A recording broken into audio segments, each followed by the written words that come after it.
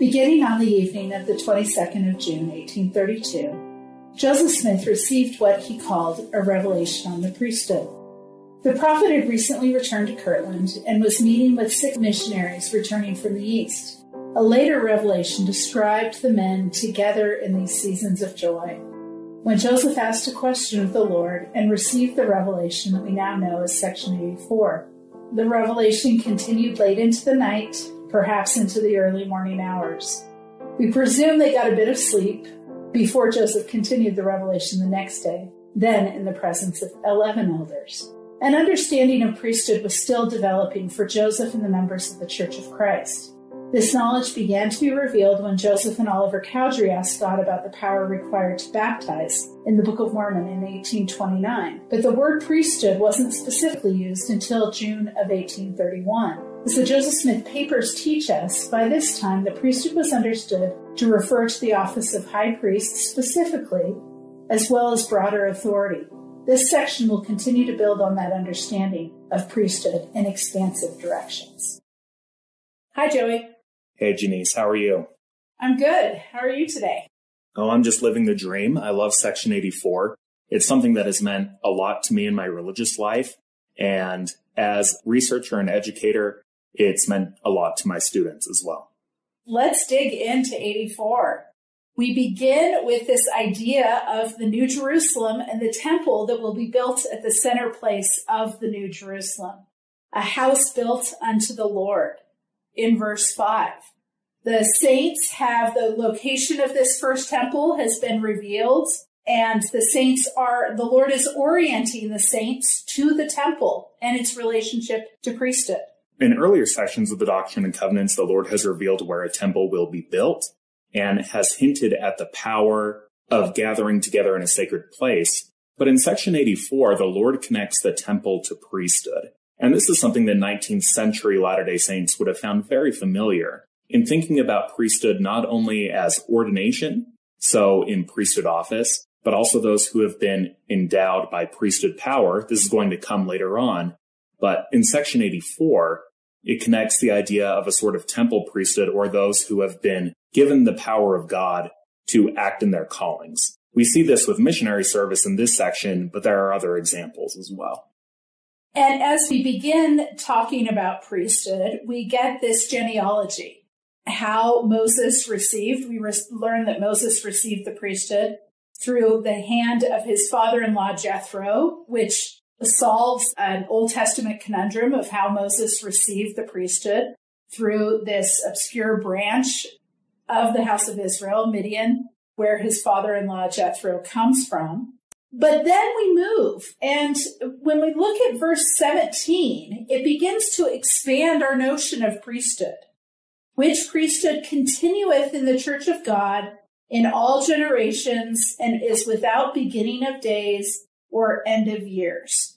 Now, sometimes we don't get past this discussion of a list of priesthood offices and their duties. And certainly that is an important part of the ecclesial functions of priesthood authority. What do you mean by ecclesial, Janice? Ecclesial is how the church organization and structure functions. When we get to section 107, we're going to have lots of different offices of the priesthood and lots of really long lists of duties and responsibilities. But here, as we have this first connection, perhaps the first really explicit connection of priesthood and temple, it seems to me that the Lord's trying to get us to think more broadly about priesthood. This is without beginning of days or end of years. This is not something that can be encapsulated in a laundry list of offices and duties. This is the power by which the earth was created. This is something way more expansive than our finite minds can grasp and get around. I'm so glad you pointed that out, because sometimes I think that Latter-day Saints get bogged down in the idea of a priesthood holder, or we thank the priesthood for passing the sacrament or for putting up chairs or whatever sort of earthly task that we're looking towards. But I think that there's a greater and more expansive definition that can help us, each of us, as we are operating under priesthood authority, as we are set apart in our callings, to do the work of the Lord in the broadest sense possible. Yes, I wanted to bring us back to 2013. Linda K. Burton was the Relief Society General President at the time. And in Women's Conference at BYU in 2013, she said, "We hope to instill within each of us a greater desire to better understand the priesthood." Now, I'm not sure how many people heard her when she originally taught that. She then followed it with an injunction for the sisters to read Section 84 and to read the Oath and Covenant of the Priesthood, which we will talk about. But I suspect more people heard it when Elder Oaks, then Elder Oaks, quoted Sister Burton in his April 2014 priesthood session talk, which was called The Keys and Authority of the Priesthood. And he said there, he quoted Sister Burton, "We hope to instill within each of us a greater desire to better understand the priesthood." And then he said, "That need applies to all of us." I think this is fascinating that even Elder Oaks, now President Oaks, says this need applies to all of us. We all need to better understand priesthood. None of us can just snap our fingers and think we've got it. Priesthood power, he continues, blesses all of us. Priesthood keys direct women as well as men, and priesthood ordinances and priesthood authority pertain to women as well as men. That expansive view of priesthood that I mentioned before, I think it's essential to remember that priesthood is much more than ordination. It's authority to do things, and it's something that we can all study to better appreciate. And also in connecting it to the temple, I know that so many well-meaning people have said, "Oh, I've participated in temple ordinances for all my life, and I feel like I'm just barely beginning to scratch the surface of what it means." We hear that a little bit, don't we? Yeah, that sort of statement can be helpful in thinking we're not always going to have all the answers. But I think that it can sometimes put an artificial limit on what we are willing to seek out for ourselves. If there's no hope of finding an answer, sometimes we don't realize that the purpose is to seek the answer, not necessarily to arrive at one. I am interested, though, in something that President Oaks said, now President Oaks said, when he quoted President Joseph Fielding Smith, who said, "While the sisters have not been given the priesthood, it has not been conferred upon them. That does not mean that the Lord has not given unto them authority. A person may have authority given to him or a sister to her to do certain things in the church that are binding and absolutely necessary for our salvation, such as the work that our sisters do in the house of the Lord. They have authority given unto them to do some great and wonderful things, sacred unto the Lord and binding just as thoroughly as are the blessings that are given by the men who hold the priesthood." I absolutely love this point by President Smith as quoted by Elder Oaks, because it's essential to remember that there are no parts of the body of Christ that can say, "I don't have need of you." Men should not say, "Oh, a woman is speaking, I don't need to listen to her because of X, Y, or Z reason." In the same way that a woman shouldn't say, "Oh, a man is speaking, so I have no need to listen to them." This is something that I think that we can focus on much more, is we all have much to learn from each other. And if we focus more on priesthood office, rather than on trusting the ability of the Spirit to convey to us through any person what we can do to become closer to Jesus Christ, then we miss the mark. Verse 19, I think, reinforces this greater priesthood. The Lord has just taught us that all priesthood is priesthood. There's a lesser priesthood and greater priesthood, but it's the same thing, just a different quality or condition. But this greater priesthood administereth the gospel and holdeth the keys of the mysteries of the kingdom, even the key of the knowledge of God. Priesthood has the ability to unlock the knowledge of God and to teach us about God. Now, verse 20, therefore, in the ordinances thereof, the power of godliness is made manifest. I love Elder Sorensen, David E. Sorensen, who was a 70. In 1998, he gave this talk. It's called Small Temples, Large Blessings, when they were just in the process of expanding temples and making temples available to so many more people. That work has expanded exponentially since that time. But he taught us that each ordinance is calculated to reveal to us something about Christ and our relationship to God. And so for me, verse 20 is my favorite verse in the whole section. But in the ordinances thereof, the power of godliness is made manifest. So if we think of godliness as God-likeness, covenants teach us about God, and covenants lead us to become like God. When we are baptized, we are made clean like God is clean. When we receive the gift of the Holy Ghost, we are sanctified like God is sanctified. When we make temple covenants, we demonstrate that we are committed and learning and loyal, that we're keeping the law of obedience, the law of sacrifice, the law of the gospel, the law of chastity, and the law of consecration, as Elder Bednar enumerated for us in April of 2019.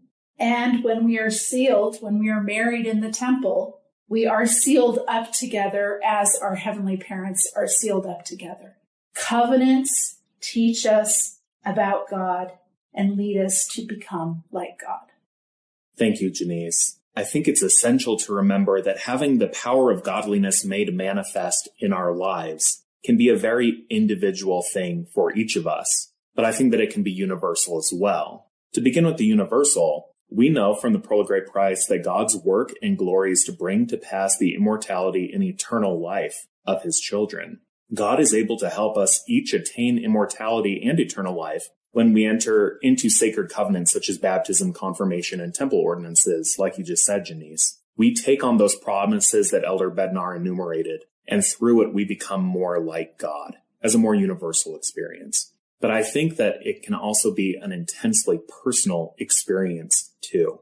Some of the most important times that I can remember having experiences with the Holy Spirit are when either I have partaken in ordinances or I have seen others do the same. I think there's a specific feeling, at least for me, associated with watching other people participate in temple ordinances, in baptism, and in becoming closer to their heavenly parents. For instance, I served a mission in the United States, and I've been able to travel back to see friends that I helped teach and decided to enter into the waters of baptism, be sealed together in the Portland Temple. On one occasion, for example, I had friends that I had taught where the father of the family had been attending church for decades but had not chosen to be baptized until the 6-week period where I was in their ward.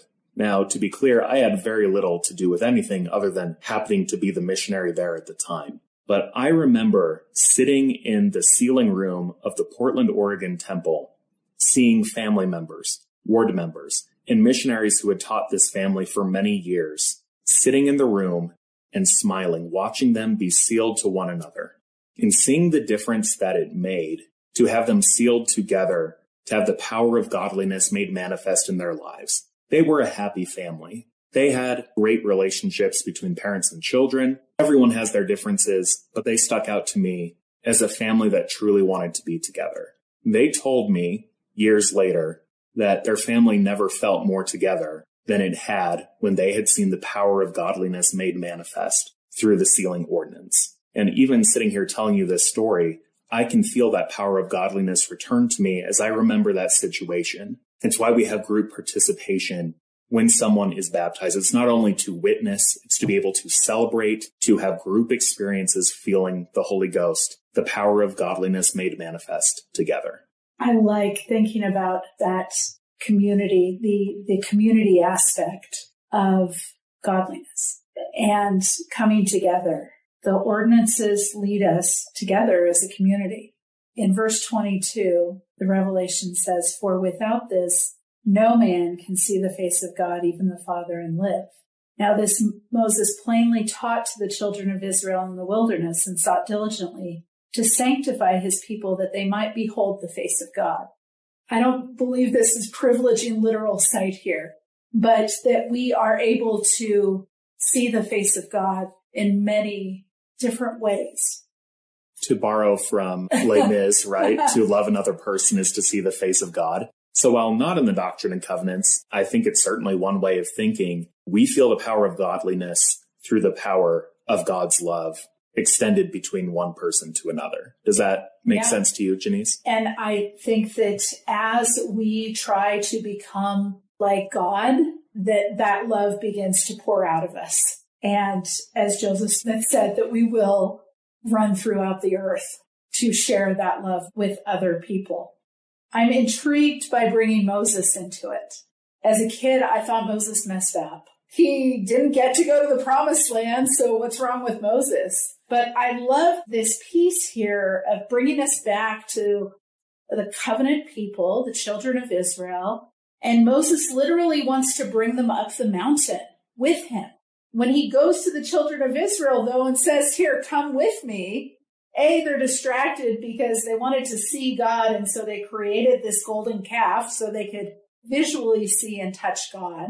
But he wants to take them up the mountain. Their response is, no, we've heard the lightning. We've seen the thunder. That would be the opposite way. Let's say we've seen the lightning and we've heard the thunder, and that's too much of a risk. But Moses wants to bring them up the mountain with them to see the face of God. But that will always require risk. And the children of Israel at that point were not ready to take that risk. And the Lord pulls the Melchizedek priesthood and those ordinances from them. Certainly. And I'm grateful that although the Melchizedek priesthood was taken away, it was in fact restored through the prophet Joseph Smith. In this section, we think about the oath and covenant of the priesthood. Could you tell us more about that, Janice? Yeah, I think that sometimes we talk about this thing. I've actually had students write research papers on the oath and covenant of the priesthood and never actually define their terms, never actually tell me what the oath and covenant is. So I think we should start there. I also think, to go back to Linda Burton, just think about how significant that was, that a Relief Society general president was asking the sisters to study the oath and covenant of the priesthood. I've given a number of lessons on priesthood to Relief Society sisters. And I remember one sweet sister in my ward in Rexburg, and I gave what I thought was a fantastic lesson on the priesthood. And she came up to me afterwards and patted me on the shoulder and said, that's all nice and lovely, but isn't it great that we don't have to think about that because we're women? And Sister Burton is directly calling that sweet sister out. Women as well as men need to study and understand the oath and covenant of the priesthood. So as we begin, let's define our terms. I think we do pretty well with covenant. The Oxford English Dictionary defines covenant as a mutual agreement between two or more persons to do or to refrain from doing certain acts. Now, an oath, on the other hand, maybe we need a little help with this. A solemn or formal declaration invoking God as a witness to the truth of a statement, or invoking God to the binding nature of a promise or an undertaking. That's what's critical here. Yeah, so I think about the oath that a person takes to tell the truth, the whole truth, and nothing but the truth. Maybe as a Law and Order junkie, that's what comes to me. But what do you think that it means in the context of an oath related to the priesthood? Well, I believe that it's God's oath to us, the promises that he makes to us if we fulfill our portion. I kind of think of a handshake and the two hands covenanting, two parties, a two-way promise. And then God's oath is a full nother hand, another assertion that God will be faithful to these promises that we've made. And when we have chosen to fulfill these covenants and to live these covenants, then God promises us that he will fulfill his promises to us. I think that distinction is so important. I know that in wider Christianity, many folks believe that God can arbitrarily do things because he is God. But as we learn from the Book of Mormon, God lives by law. God lives by things that he agrees to do. And if he were to break those laws or break those promises, he would cease to be God. Very good. So let's start with us, what we covenant. Verse 35 of section 84 says that we receive the Melchizedek priesthood in good faith. I would say, for me, I have not been ordained to a specific priesthood office. So that means that I receive covenants of the temple, those Melchizedek priesthood covenants available to me in the temple. And we've talked about receive before, but I have to choose to receive them. They may be offered, but I have to choose to receive. Verses 35 through 38 talk about receiving priesthood, receiving servants of the Lord, receiving the Father. All of these things are part of receiving the Melchizedek priesthood in good faith. I also recognize that in receiving those ordinances and in receiving the Lord's servants, they are set apart by the authority of the Melchizedek priesthood as well. That there's a logic and an order to how things are done.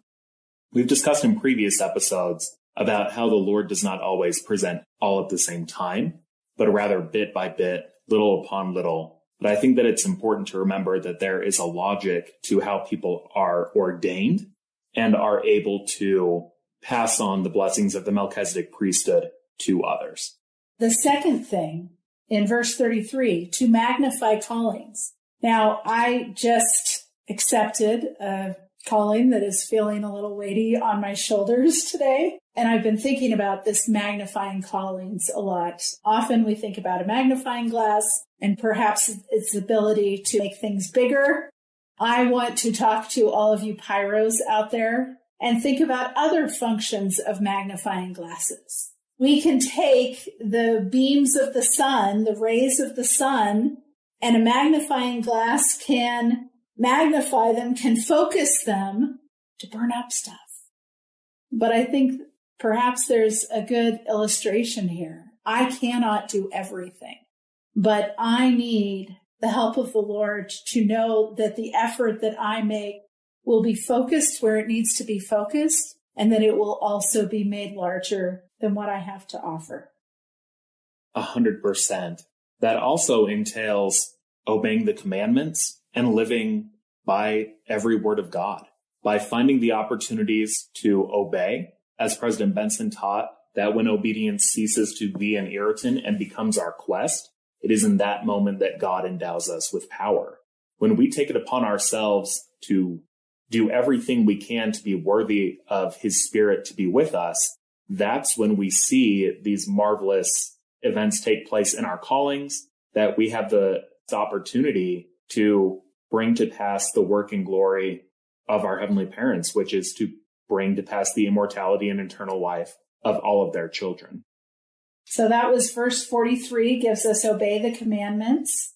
And verse 44, live by every word of God.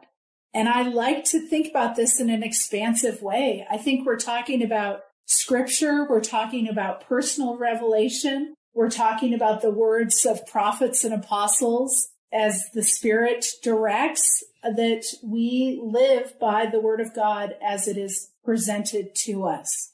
Now, God also makes an oath to us. He's the second part in the covenant. And the first promise is that we will be sanctified by his Spirit, that we will be made holy through the influence of the Holy Ghost. The second promise is that we will be numbered with the elect of God. Now, we haven't perhaps talked about election as much as it does actually in the Doctrine and Covenants, but the concept of election is something that has been long debated in the history of Christianity. And whether you have a Calvinist idea that says, you three over there are the chosen and the rest of you are damned to hell for all eternity, or we have an idea of universal salvation, the Doctrine and Covenants teaches us that the elect are those who hear the voice of the Lord and act on it. And then God's oath to us is that if we want to be the elect, if we choose to be the elect, he will honor that choice. God will not be a mercurial God at the last moment and say, yeah, you tried, but sorry, you weren't one of the three I picked.